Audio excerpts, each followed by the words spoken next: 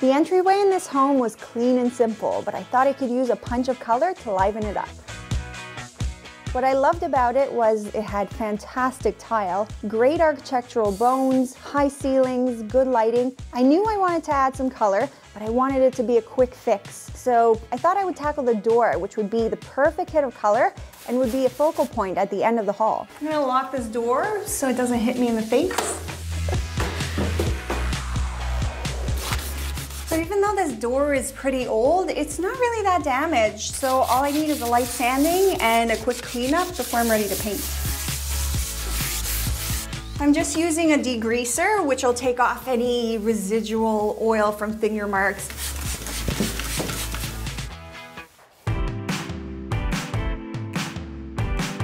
I'd like something blue to go with the floor.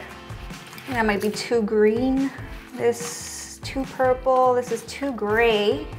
I like these. I like that it's not your predictable blue. It's almost got a little bit of green in it. That's very nice. Rainstorm as well. That's beautiful. Almost like a deep jewel blue. But I think I need to try it on the door first.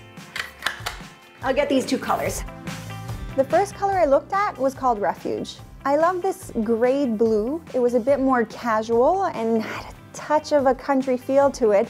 Is really lovely and looked bright in the space. The second color I was debating was Rainstorm, which was a rich, deep jewel tone. Again, perfect for a space with high ceilings and all this light. It also looked really beautiful with the gold hardware on the door. This is gonna be really difficult. I could pull off either color. Oh, I had to ask the homeowner to pick a color for this one, and she decided to go with Refuge.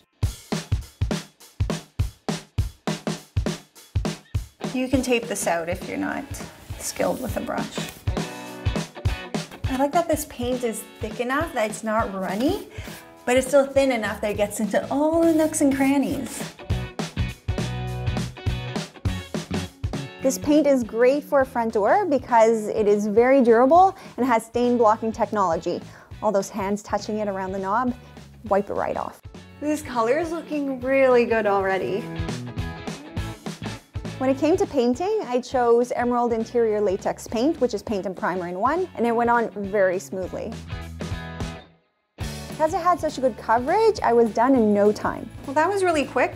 Now I just need to let it dry. Painting the door was such a quick project, so I went ahead and got another color for a large console table, which was the perfect amount of surface for all of the family members to be able to drop their belongings when they come in. I used a Sherwin-Williams colored Nugget, which was a nice vibrant yellow. Once the door dried, I was ready to style the entryway. It's always good to have a place to grab a seat when putting on removing boots in an entrance, so a little stool that tucks in right under the console is the perfect piece. I chose a long runner, which is necessary in an entrance, but didn't cover up all of the beautiful tile. The homeowner had this beautiful painting which picked up on both the blue on the door and the yellow of the console, and another little piece of art. She had these birch trees in a black frame which contrasted beautifully. And lastly, a hit of green. It's actually a very well lit entrance, so I knew that they would be very happy sitting on the console table.